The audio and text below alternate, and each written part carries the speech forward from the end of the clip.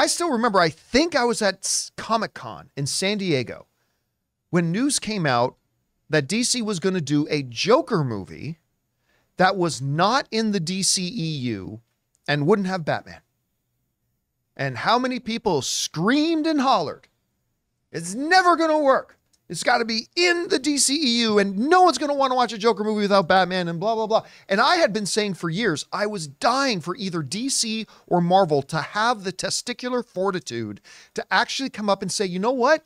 Let's tell some stories that aren't connected to the cinematic universe. Let's give some filmmakers the creative freedom to not be bound to the cinematic universe and just tell a great compelling story. And I was thrilled when I heard they were going to do it. And we were all thrilled when we heard Joaquin Phoenix was going to play the role. The Joker comes out, makes $1 billion, which I never would have guessed. Gets nominated for Best Picture at the Academy Awards. I believe only the second comic book movie in history to do so.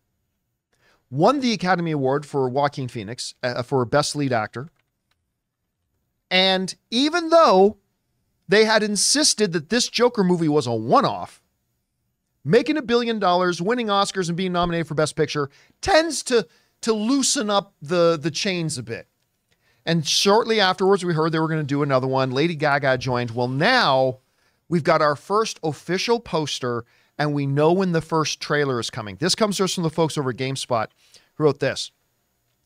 The first poster for the highly anticipated Joker sequel, Joker Folie Deux, has arrived, and the debut trailer is coming very soon.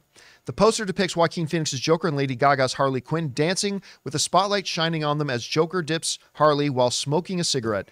The tagline for the film appears to be, "The world is a stage." And all of its men and women merely players. They have their exits and their entrances, and each man in his time plays many parts. So I'm going to throw that in there. As for the trailer, it's scheduled to arrive on April 9th. And I got to say, I love the poster.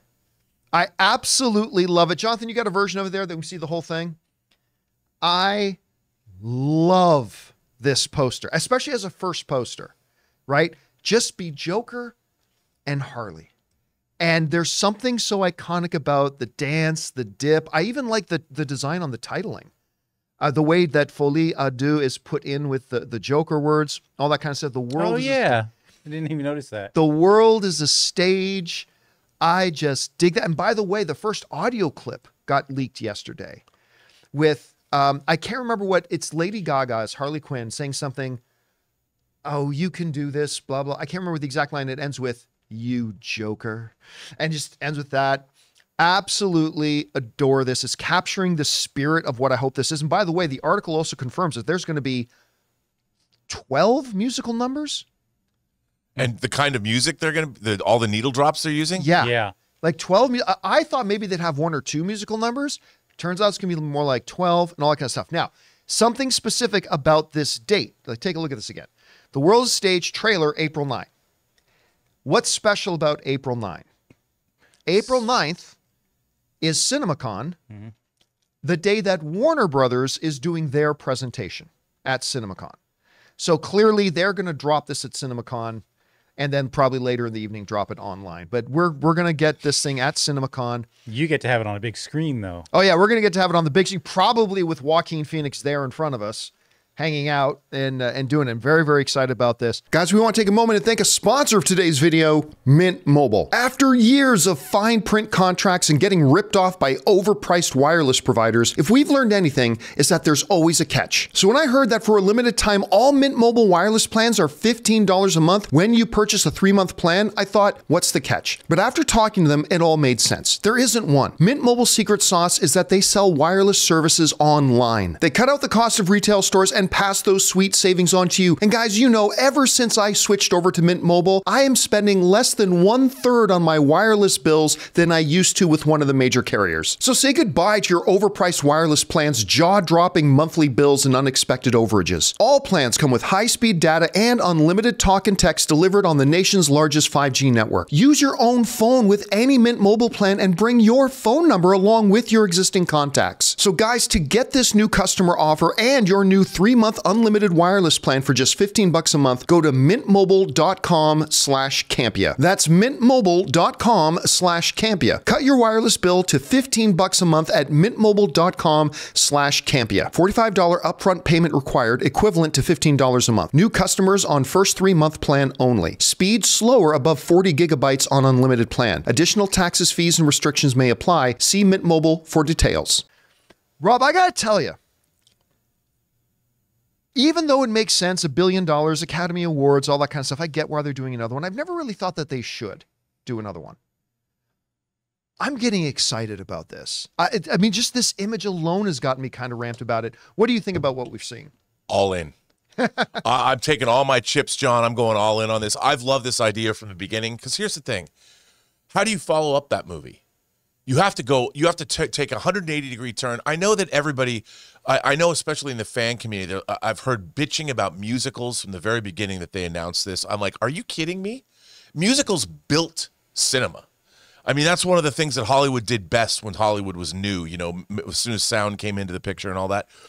This is going to be, look, the madness of two. We'll call it what you want. You know, Folie, Deux. It is the idea of this. When I saw the fact that above the title, which is awesome, the Phoenix Gaga, and then this image, I'm like, what is not to love? I mean, they know exactly what they've got. Todd Phillips knows exactly what he's doing. The first Joker, you know, what's so funny is he gets our trust. He should get our trust. The fact that he's going out on this crazy limb, what encompasses Joker? More than following up a $1 billion grossing movie about a comic book character, than making it a musical with Lady Gaga? That's insane. That's what the Joker would do. That's why we should all be excited. I mean, this movie, the very essence of it, is a great encapsulation of the character. I mean, what are you going to get? Another Joker plots against somebody to take down Batman and ruin Gotham? No, man, give us something that's going to be a banger that people are going to walk out of the theater gobsmacked by. Now, correct me if I'm wrong. Joaquin Phoenix has never done a sequel before, right? I don't think he's ever done a sequel. I don't think he's ever done... Unless his ghost shows up in Gladiator 2. Yeah, unless we get... I guess we get, like, what was his name there? Commodus? Commodus. Unless Commodus pops up, but I don't think he will. Joaquin Phoenix initially said no to doing another one. And then, as the story goes, they showed him the $1 billion. story. Oh. And then they showed him $1 billion. Cha-ching! And they showed him the script, and he went, okay, yeah, I'll do that. I'll do that. Now, I'm seeing a lot of people in the live chat saying, well, they're doing this because Wonka worked. Well, there's a couple of big differences. Number one, this movie was in production long before Wonka came out. Okay? Just remember that. But here's the other big difference, and I'll tell you why this excites me. There's this other paragraph in the article, and it says this.